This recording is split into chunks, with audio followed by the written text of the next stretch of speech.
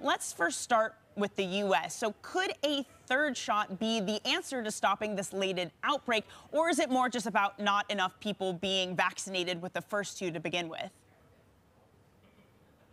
Actually, right now, there's a lot of debates on the third shot. It's not only just the medical community seeking more data to find out whether there's need for the third shot to be administered to fully vaccinated people as of now. There's also this discussion about vaccine equity when, some parts of the world, like Africa, is only 3% covered of its population by vaccines. The advanced economies are already 55% covered according to our data. And just seeing that, like when we are administering more vaccines to advanced economies, is it going to risk more outbreaks in the developing world and more variants potentially coming up? So that's another side of the discussion where WHO came out to criticize as well what the U.S. is planning to do. So with these two debates going on, then really right now the question is how can the country really vaccinate the rest of the population that are now the vaccine rate hitting a wall. So with the rising cases and rising hospitalization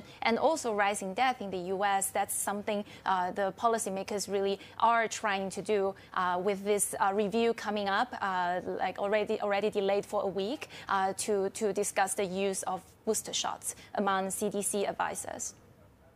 It does seem like one of the at least hopeful spots in the U.S. is comparing it to the U.K., where you had a peak in the Delta virus cases. I know that there's some hope that that peak is occurring in the U.S., but I'm wondering how that relates to the Asia-Pacific region, because you have Japan and Australia seeming to be hotspots. Does it seem like that could be at a peak as well, or does it seem like there's risk for it to spread further?